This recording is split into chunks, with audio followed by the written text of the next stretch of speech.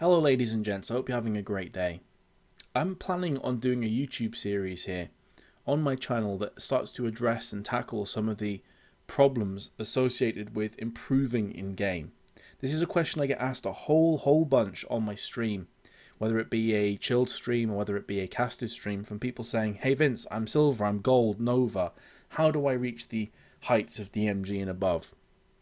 It's a very intricate, detailed question that actually is quite difficult to answer.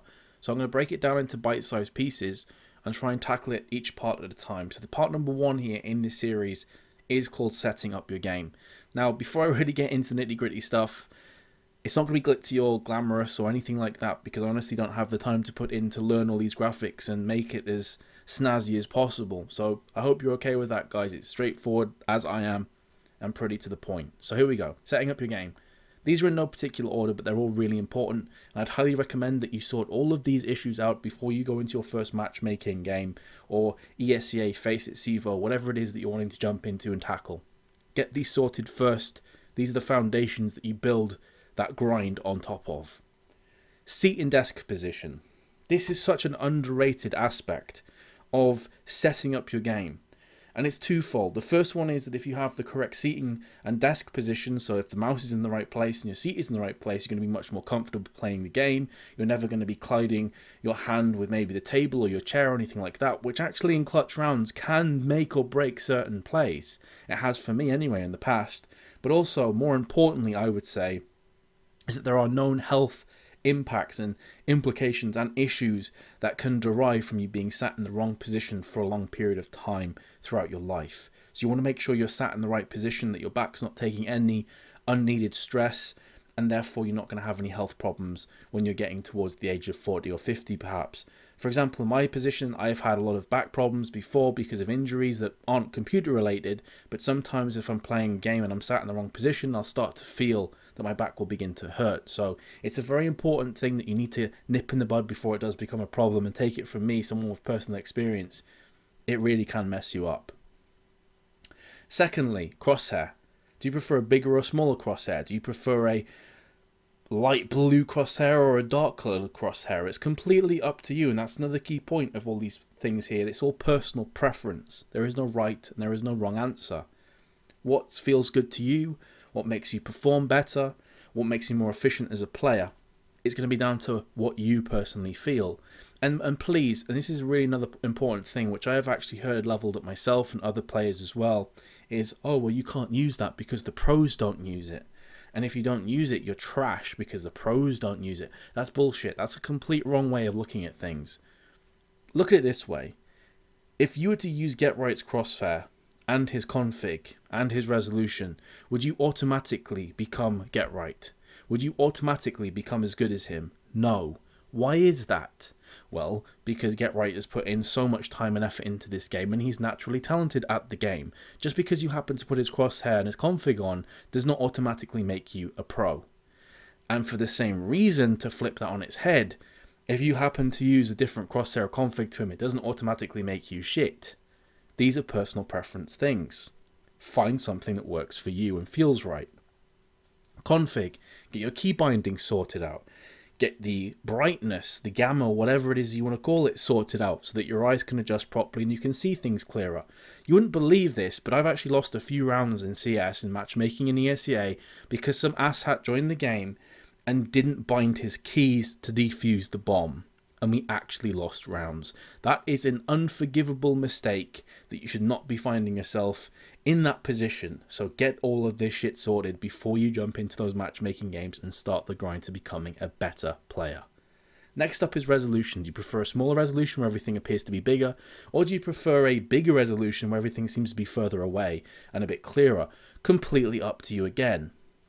And finally, sensitivity. And of course, by that, what I'm talking about is the mouse. DPI plays a key part here, and your in-game sensitivity as well. And this is the point on this list that I get the most shit for, because my sensitivity is kind of messed up. So with that being said, let's hop into the game and I'll show you some of the settings that I have so you can see for yourself what I'm talking about. So, first things first, you're going to see my crosshair. So let me just run around with this a tiny bit first. It's quite a small crosshair. It's light blue. It's static. Now, why did I pick this crosshair? Well, for me personally, I prefer a smaller crosshair, so it's not as impactful in the game, so I can actually see things at a further distance on this resolution. I just really, really like this crosshair. And I've tried a whole bunch of crosshairs. I've tried dynamic crosshairs, I've tried different colors, I've tried different sizes. I have tried every single crosshair you can probably imagine, because I'm really picky when it comes to this stuff. And the reason why I like this color so much is because it never clashes with anything in the game. I never lose the crosshair while I'm fighting. And if you have quite a dark colored crosshair and brightness, there may be sometimes, especially in these tunnels for example, if you have a dark crosshair and a dark screen or whatever, you may lose the crosshair a tiny bit. And even if it's for a millisecond, if you have to then quickly snap aim at somebody's head, it could be the difference between getting the kill and ending up dying. So these are very important things that you need to fix before you jump into game. Now for sensitivity, I don't know if you can actually catch that, I have 0.5 sensitivity in game, but this is the part where people are like, what the fuck? My DPI is 2000 on my mouse, which is way, way higher than I think anyone who is at the top level. And again, it doesn't matter who's at the top level and what they use, it's what makes me comfortable that counts in this situation.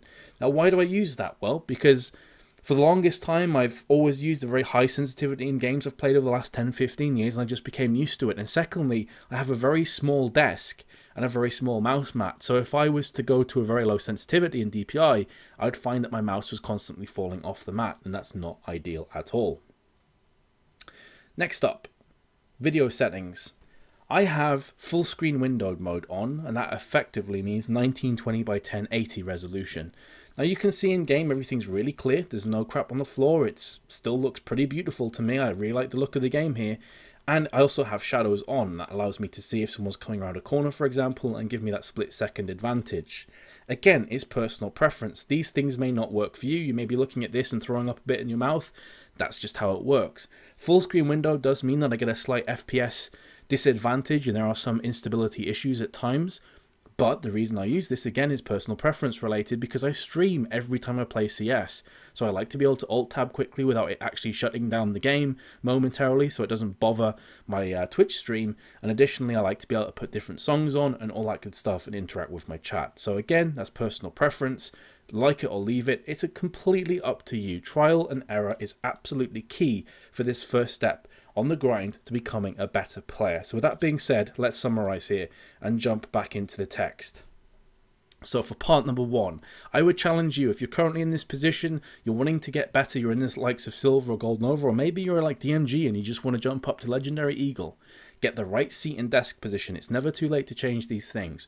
Crosshair. Are you happy with your crosshair, or could you end up changing it to another one and potentially improving? Config, resolution, and finally sensitivity.